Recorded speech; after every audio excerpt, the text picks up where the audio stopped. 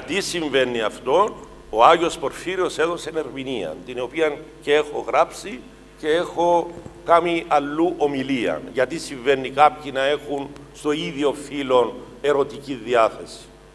Είναι πρόβλημα, λέει, που συνήθως το μεταδίδουν οι γονείς στο παιδί.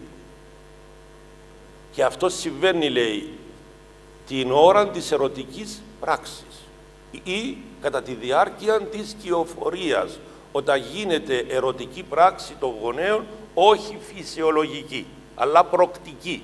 Να το πω έτσι ξεκάθαρα. Αυτό, λέει, όταν στη γυναίκα να αρέσει, δημιουργείται επιθυμία. Και η επιθυμία μεταδίδεται στο κυοφορούμενο βρέφος.